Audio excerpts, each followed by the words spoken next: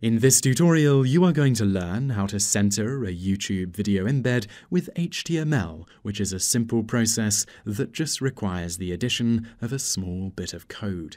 First of all, you need to open the HTML code that contains the video. In this example, we have the embed code for the video in Notepad. When we open this code in a browser, we can see that by default, the video opens on the left side of the screen. This is what we want to change.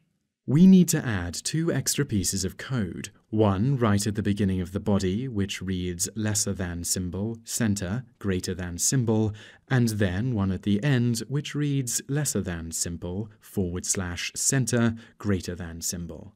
Save the file, and this is essentially how to center a YouTube video embed. Navigate back to the web browser, click refresh, and you will see that the video now appears in the center of the page.